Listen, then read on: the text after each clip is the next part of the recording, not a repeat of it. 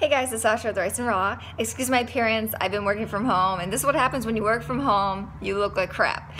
But anyway, I wanted to share with you a what I eat in a day video. I've been tracking my nutrients and intake and all that through MyFitnessPal just for a few days. Every once in a while I like tracking my food for about a week or so just to make sure that my macronutrients are where I think they're being and my calories are where I think they are. So it's really helpful for me to kind of gauge where I am instead of saying, oh, I'm following this program, it doesn't work. I'm actually breaking it down. What am I doing? Why isn't it working? Or why is it working? What am I doing right? What can I improve on? Things like that. So I'm gonna just get down to it. So of course I started off my day with a smoothie. In the smoothie are blueberries, strawberries, oats, Orgain chocolate vegan protein powder, maca root powder, 3 bananas, almond milk, and a scoop of amazing grass powder which has barley grass, wheatgrass, and alfalfa. And here's a breakdown of exactly what was in the smoothie on MyFitnessPal app. And for lunch, I had some leftover rice that was in the refrigerator, and I had that with a little under half of an avocado. And I wrapped those up in a little bit of roasted seaweed, and then I dipped it in some light soy sauce and sriracha mixed together. So I usually like to split up my dinner into first dinner and second dinner. So my first dinner was a bit more of a snack. I had some leftover salad from a vegan restaurant in the town over from me called 21 Oak.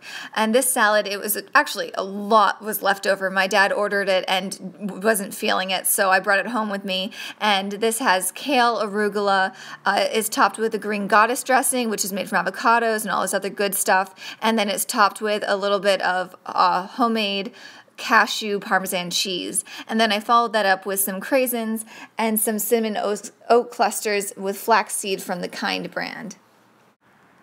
And for second dinner, Joe and I went out to our favorite restaurant called Angry Tofu, and we both got our usual, which is the sundubu, which is a Korean tofu stew, and they make it vegan for us. And of course, rice comes on the side as well. I probably should have gotten some extra rice because I flew through it pretty quickly. But we also had some panchan, which is the Korean side dishes, and I had some bean sprouts, and I really just housed down their tofu. It has caramelized onions on. It's so good. I go crazy on it. I always ask for seconds and thirds. And then later that night, I had a little snack of lentil snaps, which are flavored with tomato basil. They're so delicious. They're really fun to eat as well. And I wanted to share with you guys my macro breakdown of the food I ate in this day. So I only ate 2,600 calories, and I usually try to aim for 3,000 calories in a day. But some days, you just don't hit that mark. If anything, my minimum is like 2,500 for the day. That's what I'm pretty comfortable with, 2,500 to 3,500 I'm pretty happy with.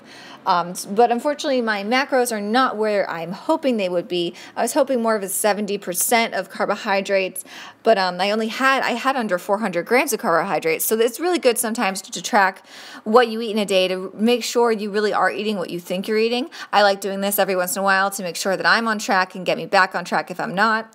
And my fat intake was probably a little higher than ideal, but I really don't mind it being at like 70, 80, 90 grams in a day. And then my protein, which I've been trying to up my protein a little bit more just because I've been lifting. I'm trying to put on muscle. So this was the first day that I started tracking my calories. I decided that there are some things that I can definitely work on. I think that day would have been so perfect if I just had maybe like 400 calories of just plain rice along with my second dinner. I think that would have been perfect. But you know what? I'm not perfect. No day is ever really that perfect.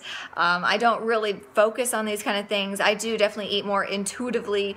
I don't really like using that because I think it's definitely hard to eat intuitively if you don't know how to eat a vegan diet. It's definitely very difficult, especially a high-carb vegan diet, and say you're coming from a standard American diet. How are you supposed to eat intuitively when you have, that's just like night and day, really. So once you get used to eating this way, I've been eating this way for over 3.5 years.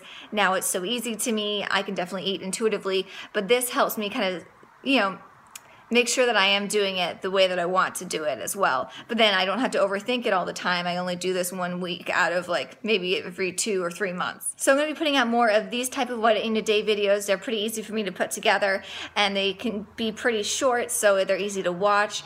And let me know in the comments below what you guys want to see. Let me know. I want to know. I'm kind of having a bit of a creative crisis right now. I don't really know what to talk about these days. I feel like everyone else is covering all the topics, and it's like I'm just going to be saying the same thing.